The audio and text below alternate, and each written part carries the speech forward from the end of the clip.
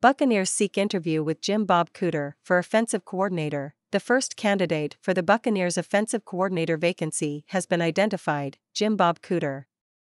The Bucs have requested permission to interview Cooter, who is currently the Jaguars' pass game coordinator, according to Jeremy Fowler of ESPN. The 38-year-old Cooter has previously spent 3 seasons as the Lions' offensive coordinator and has also had stints as more. The first candidate for the Buccaneers' offensive coordinator vacancy has been identified, Jim Bob Cooter.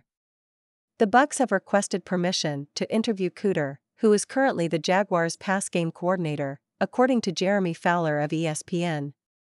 The 38-year-old Cooter has previously spent 3 seasons as the Lions' offensive coordinator and has also had stints as an assistant coach for the Colts, Chiefs, Broncos, Jets and Eagles.